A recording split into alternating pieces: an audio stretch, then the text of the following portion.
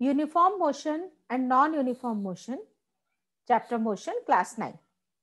So what is the difference between uniform motion and non-uniform motion? Uniform motion कब होता है? When an object covers equal distances in equal intervals of time, it is said to be in uniform motion. Suppose एक छोटा सा example है, एक example तो यहाँ पर ही दिया हुआ है, जैसे a car running at a constant speed of say 10 meter per second will cover equal distances of 10 meters every second, so its motion will be uniform. Simple सा है कि अगर हम सपोज हाईवे पर जाते हैं, हाईवे पर ट्रैफिक नहीं है और हर सेकेंड में कार कवर करती है 10 मीटर का distance, it means time period भी कांस्टेंट है और डिस्टेंस भी कांस्टेंट है, it means the motion is said to be the uniform motion.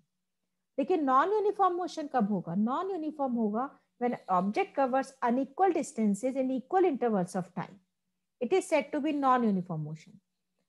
एक एग्जांपल तो हो जाएगा कि अगर हम किसी भी टावर की, किसी भी बिल्डिंग की रूफ से, छत से कोई भी अगर हम एक बॉल नीचे फेंकते हैं तो वो अनइक्वल डिस्टेंस कवर करेगी in equal intervals of time. Her second में उसकी जो स्पीड है या उसका जो डिस्टेंस है वो क्या होगा, जैसे जैसे वो अर्थ की तरफ आएगी इंक्रीज होता चला जाएगा डिस्टेंस. ठीक है ना?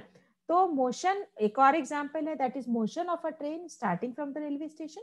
रेलवे स्टेशन से जब ट्रेन स्टार्ट होती है तो उसका जो स्पीड है वो कम होती है, लेकिन थोड़ी देर के बाद में, कुछ मिनट्स के बाद में स्पीड बढ़ जाती है. उसके बाद जब अगला स्टेशन आता है तो स्पीड कम होने लगती है.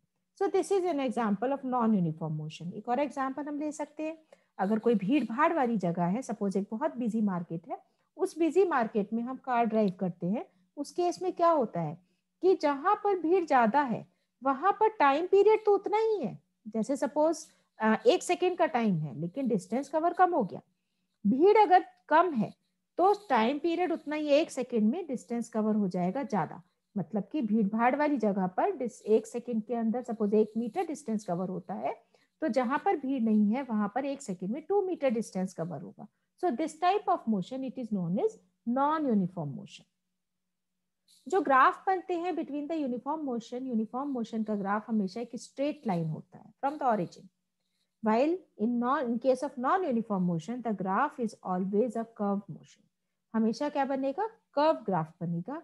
एंड नॉन यूनिफॉर्म मोशन को हम एक्सेलरेटेड मोशन भी कहते हैं, बिकॉज यहाँ पर स्पीड चेंज होती है according to the distance covered in unit time.